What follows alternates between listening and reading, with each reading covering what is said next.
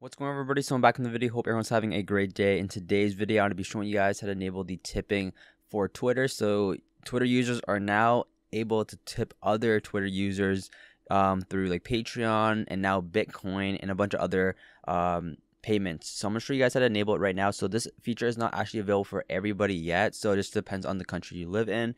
But what you want to do if you want to check is go to your profile right here. So once you're under your profile, you want to tap on edit profile.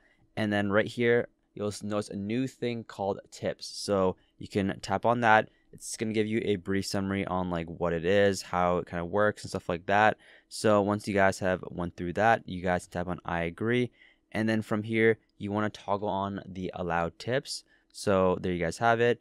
And then from here, like I said, there is the payment option. So you have a GoFundMe, Patreon, and now we have Bitcoin address. So you guys can literally add your Bitcoin address, and if someone wants to tip you through Bitcoin, they're going to be able to do that. So basically, once you have your Bitcoin address, which what I'm going to be doing is right now. So if I paste in my Bitcoin address, save, there you guys have it. What we want to do now is go back, save or cancel, and you guys will see we have a new thing right here. Looks like a bunch of bills. You just tap on that.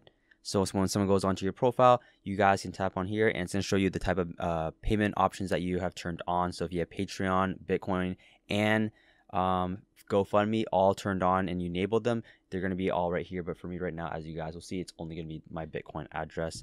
And there you guys have it. They tap on it, it copies the address link, and then they can send it through whatever app they use for Bitcoin. So it's pretty cool how they've done this. Like I said, they have now added Bitcoin. This is not available for everybody yet. So yeah, just keep checking every couple of days. Eventually it will show up. Like I said, it's not available for everybody yet. But there you guys have it. Hope you guys did enjoy this video. If you guys did, drop a like on it. Hit that subscribe button and that post notification bell so you guys don't miss a video. And that's basically it. And I'll see you guys in the next one.